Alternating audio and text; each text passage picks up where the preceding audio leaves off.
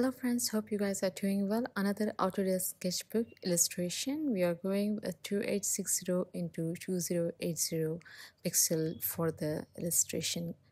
So today I'm going to start with a rough sketch so that we have a clear vision of what we are going in. So let's get straight into it. Step 1, we are going with rough sketch using the primary pencil.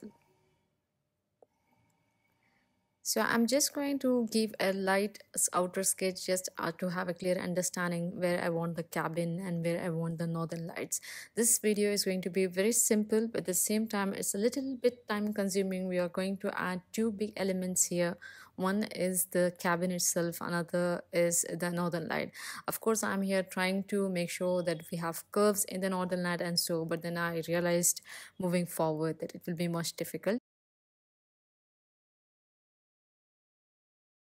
Step 2, the sky. So of course we are going to use coarse watercolor to paint the sky here, but make sure we are not going to use any other color. So we are going into the teal family and taking in the darker shade of it, and also you can see I'm adding a little lighter hue compared to the darker shade, and also I'm going to add the teal color in between those lighter shade because we are going to set the sky, and after that we are going to add an outer layer to bring the northern light into much broader aspect, like a pop-up from the sky.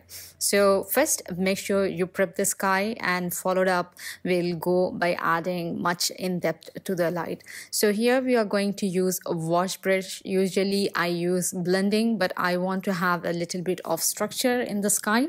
So rather than blending from top to bottom, I'm just blending in the direction by lighter to darker shade because I want the sky to just spread out across it. So the cloud, there is no cloud whatsoever in this, but I want the sky to spread in such a way that it is pulling it outward rather than just being stopped or settled in itself. So moving forward, we have step 2, that is we are adding the northern lights outline. So make sure you practice this. Start with the prepping of your sky, then you add the hint of the light and then blend it again. So let's hop on to step number 3, that is the northern lights. To add northern light, we are using tattoo inker brush here so that we need the sharp edge as we go in. So make sure you follow the step as it is, or you want to play around, you can add the curves as you go by. But here I thought I'll just need the 3 layer of the northern hints, not more than that. Usually I try to add more color, but here I just went ahead with the light teal color because I want it to be more natural and much easier for you all to follow.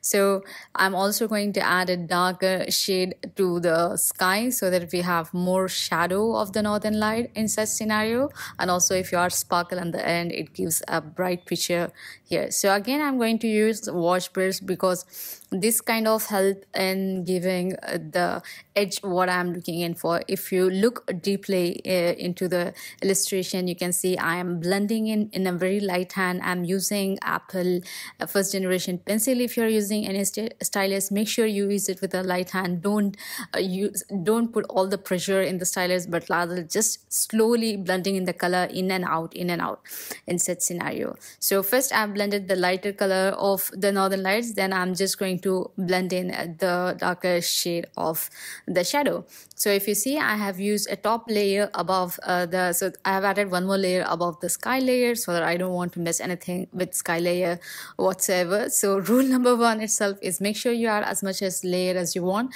because that's the major reason why you won't be able to get the image whatever you're staying in, because when I'm illustrating, I'm just not doing anything. You can see I have added another new layer for the final touch of the northern lights.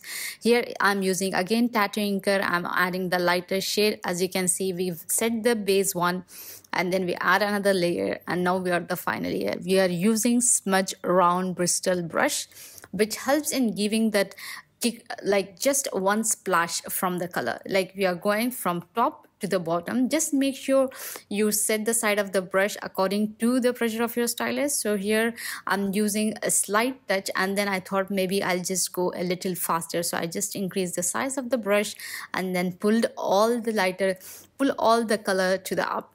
So if you can see the second layer, I'm just pulling the shade. So whatever the color we add, I'm just smudging it on the top end. So pulling it from top to bottom. That's it. One wash. So now that Northern Lights is here, it may look incomplete, but just trust the process, because once we add the stars or the sparkle, it kind of bring all the picture together. So let's move on to the fourth step. So the fourth step we will be following here as adding a grass. We are not doing any crazy here. I'm just going to use one brush and one blending. That's it, because we have already done with the Northern Lights. It's a highlights. I'm not even bothered to do anything with the grass. So we're just using camo brush to add this layer, add a new layer, add the greenery shade, and also add a layer beneath the greenery shade and add the darker color. And as we go by, we just need a little darker grass and nothing crazy here, or I'm not going to add any type of illustration so far. So we are just going to use camo brush, fill up the layer, and on the top of the toolbar, if you go for the fourth one, we have to select the distort option where we can adjust the image. I want it to be like a hilly image, so I'm just adjusting according to my preference. You can go as you want. If you want to just be the way it is, you don't have to worry about it. So let's get ahead. I'm just adding few more depth, and then we are using blending brush to bring all this camo into one big image. That's it. So the blending brush here, I'm just trying to drag in the darker shade and the lighter shade, just give like a grass in the air. So either you can be very crazy and do the exact grass thing, but here I'm just blending the harsh of the camo so that it's look a little bit softer as we go by.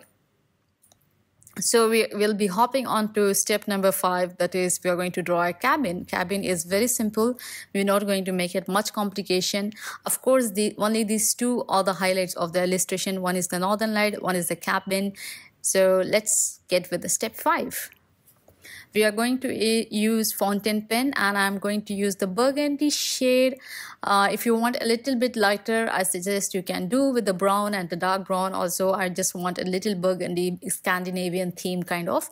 So we are going to use the help of draw style to draw the rectangle, and also the straight line to help me draw the triangles and the other rest of the image. So just a rectangle, and then make sure you add a triangle to the left and pull in a straight line and a oval line for the entire. Yes, I brighten up this a bit of the illustration so that it's very visible for you all and it's easy to follow.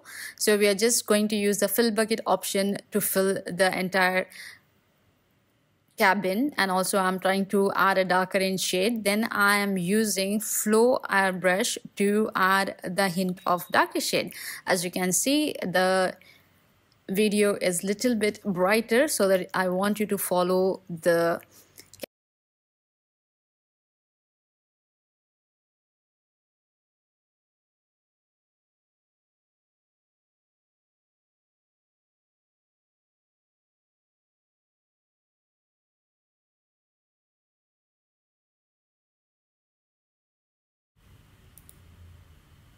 So once we add the highlight of the cabin, we are just going to use blending brush to blend along with it. So I have not selected that layer. Yeah, now you can see. So I'm using the blending brush. So make sure you select the size as per your preference. It's nothing, you have to follow the exact one. So once we are done with this, I'm going to add little more highlight. As you can see, the other half should be much darker than the lighter one. Again, we are using fountain pen to fill in. Also, I have made this video a little brighter so that you guys can clearly see. So once I added the square one, I added the yellow and a little bit of orangish color, and with the help of blending brush, I go ahead and give the harsh edge a little softer line so that it looks like a lamp light is coming out of a cabin. The same thing we are going to follow with the rest of the two window also. So we are going to add a square and fill it up with yellow and add a tint of orange using the flow airbrush. So finally we are on to step 6, add sparkle. With the help of sparkle brush, we just going to dab, copy and paste. That's it. Hope you guys enjoy this video. Make sure to like, share and subscribe. See you all in the next one. Till then, take care, have a great time. Bye bye.